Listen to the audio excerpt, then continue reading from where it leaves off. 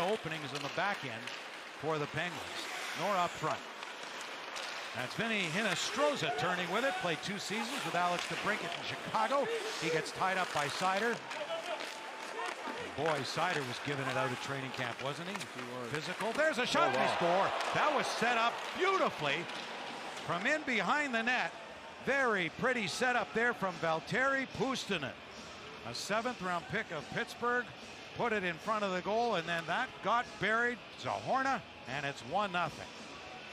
Yeah, good quick shot that goaltender has no chance on that at all whatsoever. None. When it comes out the other side, it's like, whoa. Top corner, nicely done. Open, too. That's basically going back to where you came from in a strange kind of way. He gets pinned to the boards and freed up there for Simon Edvinsson. Moving up on the play, James St. Ivany. But Jonathan Berggren's got it, nearly lost it, got it back. Help from Petrie. Berggren lost it again, turned over in front, they score! Wow. Oh, Berggren won't be happy with that.